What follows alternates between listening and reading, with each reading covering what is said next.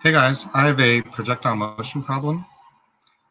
The problem statement for this problem is a shell is fired from the ground with an initial speed of 1.5 times 10 to the third meters per second and an initial angle of 45 degrees to the horizontal. We need to neglect our resistance and find the horizontal range. So first step is to write out our givens. So we have the initial velocity is 1.5 times 10 to the third meters per second, whereas the initial angle is 45 degrees. Now, what do we need to find? We need to find the horizontal range. I just noted that as D. Now, over here I drew a picture for this projectile motion. The projectile at the center of our coordinate system with y positive upwards and x positive to the right. We have the projectile going in this parabolic motion, and its speed is v naught, and the angle is theta. And we have g is our gravity, which is always pointing downwards. Now, with these types of problems, three very important equations are these three that I have written right here. So this first equation, x equals x naught plus v naught t plus 1/2 at squared, that gives us a distance either in the x direction or the y direction. Now, we can use this first equation to help us find the horizontal range of this problem.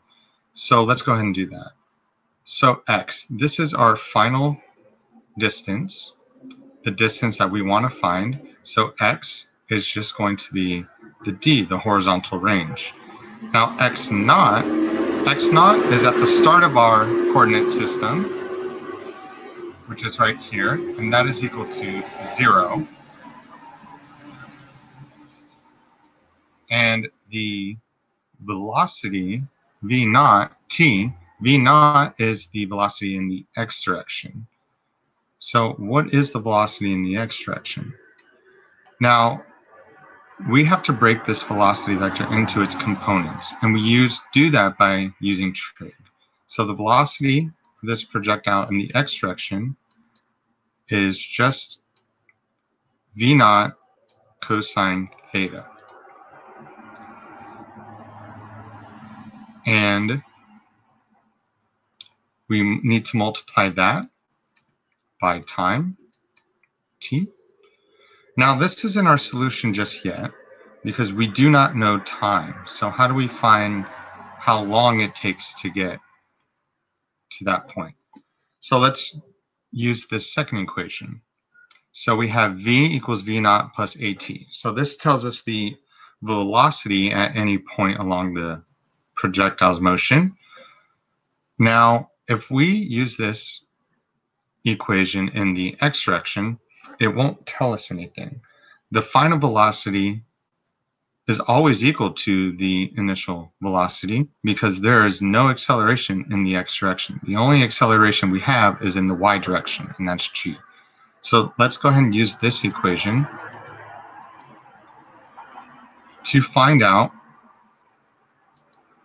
So vy is equal to v naught y, which is the velocity component in the y direction, which is v naught sine theta, plus at. Well, a is our acceleration, and our acceleration is pointing downwards. So that is a negative g, gravity, times t, our time. Now, we could take this equation and go from points 1 all the way to this point here, I'm going to call 3. But I find it easier to go ahead and choose the second point here, this equation working from the first point to the second point. Now, the initial velocity we have, it's right here.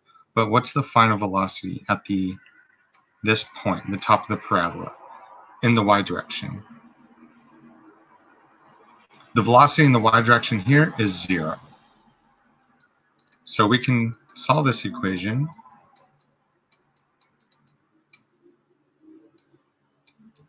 by plugging in 0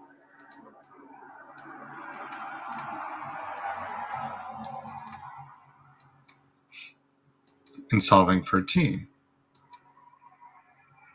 So we get v naught sine theta over g.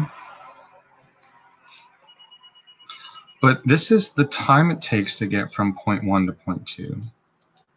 So let's write that there, point 1 to point 2. But what about the time it takes from point 1 to point 3? So the time it takes to get from point 1 to point 3, since this motion is symmetrical, it is just twice the time it takes to get from 1 to 2. So the time it takes to get from 1 to 3 is just simply 2 times this time. So 2 times v naught sine theta divided by g.